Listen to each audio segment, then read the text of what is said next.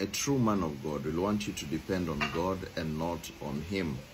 But greedful men will want you to depend on them and not on God, because they want to keep on milking you money. The moment you're depending on them, Pastor, what did God say about me? Pastor, what did God say about this? It is because they close your eyes so that you don't see the truth. And all that they do is you come to them and you pay some consultation fee. Have you seen those people who are being told, come and pay something so that I can tell you, so that I can pray for you? If you pay like 1,000 shillings, the pastor will pray for you.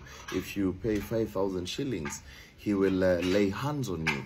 If you pay 10,000 shillings, he's going to anoint you. You pay 20,000 shillings, he's going to fast for you. Yeah? And when you pay 100,000, he's going to prophesy and see visions for you. Those are a bunch of liars. And you believe them? You believe them? These are thugs, you know, real bandits. And people do not see this truth because they don't want to hear the truth. And when you tell them, they will come on the comment section and say, oh, don't touch my anointed man. Don't touch my papa. Don't touch my man. Only that they don't know the truth, that they are being deceived. And these are hooligans, thieves, wearing some, you know, they're just supposed to be in prison. And that is what is happening, the whole of Africa, the whole of the world, everywhere. You saw most of them, they come here and they charge you exorbitant fees so that you can just get hold of their hands. Look at these thugs. And they keep on selling you all sorts of things. Come and buy my handkerchief. Come and buy my oil, anointed oil. Come and buy my water. Come and buy this and that. You know, they're selling all sorts of things in their churches. Those are bunches of thieves. There is no anything that you need to buy to get access to God, because the Bible says freely given and freely you should give. And if somebody sells you things of God, then that's a thief. When will people wake up? When will people get to understand this truth? When will people stop being deceived? I look at them and I just say, oh God, please help these people, because they're always arguing and they can die with that pastor of theirs, trying to say how this guy is good. And look, most of these prophets who are false prophets, who are always lying to people, they love so much to get hold of people's emotions. Through fear and deception. Oh, don't touch me. Somebody said this about me and he died. This person did this and this happened to him. You see, I'm the anointed one of God. And even when you see people come into their churches to give testimonies, the testimonies are always about them. Oh, the moment we started coming to this church is when my life changed. And the moment I came to this church and I met this pastor, my life changed. I started driving cars. It's always about prosperity. Prosperity gospel is straight from the pit of hell. And my friends, if you ever understand this truth, please get away from this. And the moment you start reasoning, the moment you start using your mind for the first time, oh, it's going to be a very hard time. But that is the moment you've started living. Get out from all these false churches, all these hooligans wearing white clothes, with their pulpits, which have this, it's called what? A red carpet. And that red carpet is specifically to steal all your souls. That's where you lost your mind. That's where you lost your mind. That red carpet is a ritual carpet. That's why it is with all presidential, you know, red carpet office, red carpet churches.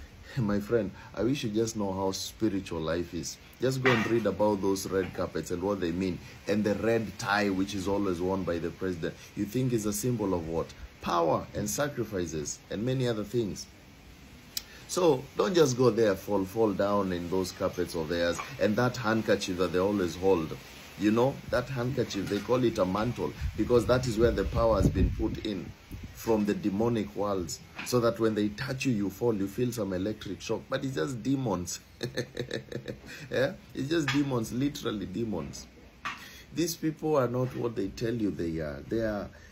They are thieves, corrupt people. They are people who should be jailed, people who should be held responsible for what they do. And they have manifested everywhere like worms. They are everywhere, in every town and every district. They're there. They're just like worms, like flies. They are everywhere. And when you see pastors flossing with big cars and big mobile phones and people bowing unto them when they get into churches, those are hooligans. Hooligans, bandits. Okay, there is no difference between that and El Chapo and Pablo Escobar. There is no difference. They're just dealers. Okay, so do not be afraid of them. And even the Bible says, if those prophets, they prophesy, and what they are prophesying does not happen, do not be afraid of them. Do not even fear them. Stop fearing these people because they say this and they say, it's all gimmicks. And most of those things that they show you, what are they called? Those things that they show you, oh, this person received this miracle or received that miracle. Most of them, just go and ask them. Just follow up with one person who received that miracle and find if it is true. They're all paid actors and actresses. I'm not saying that God cannot heal. Yes, God can heal. But can he heal from these hooligans? No, because you shall know them by their fruits. And if their fruits are full of pride, envy, murders, all sorts of, they're picking prostitutes on the streets. These people, and they have infested everywhere. Oh, my friend, unless you understand this, you'll never know the truth. You'll never know. Stop buying those things. Stop buying those oils. Stop buying those water. Okay? Most of these waters are the ones which I used to, after washing dead people, and that is the kind of water that they sell to you. Ritualists, pure ritualists. And that oil that you call anointing oil, oh, I've put the anointing. God is now in this bottle. Do you think you can put God in a bottle? Do you think God, everlasting God, who created heaven and earth, now today he's being sold in a bottle? How much do these people reduce God? That you can now enclose him in a bottle. You're just carrying demons. You're just carrying wandering spirits, so that when you spray them in your houses, your house is monitored 24/7. No wonder you cannot sleep. No wonder problems cannot never end from your house. Because you put a lot of hope in this. And the Bible says, whosoever shall put his trust in man is cast. Put your trust in God. Stop having mediators. This is my mediator. Pastor, my mediator. Tell me, what does God say? That is the reason you're forever in your problems. And your problems will never end. Poverty will never leave your house. Because of what? You have put another mediator. He is an idol. Anything that you put before God, you and God, anything you put in here, if it's not Jesus Christ, is an idol. So people are worshiping idols, and that is the reason why God is angry. They brought Benny Hinn here to come and pray for Kenya. Look, after he went, accidents, floods, people, misery.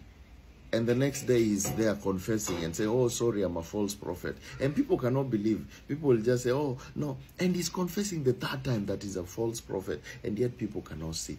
Now they brought another one called Paul Eneche in Kenya, and he's a false prophet, ritualist. People cannot see. What is wrong with people?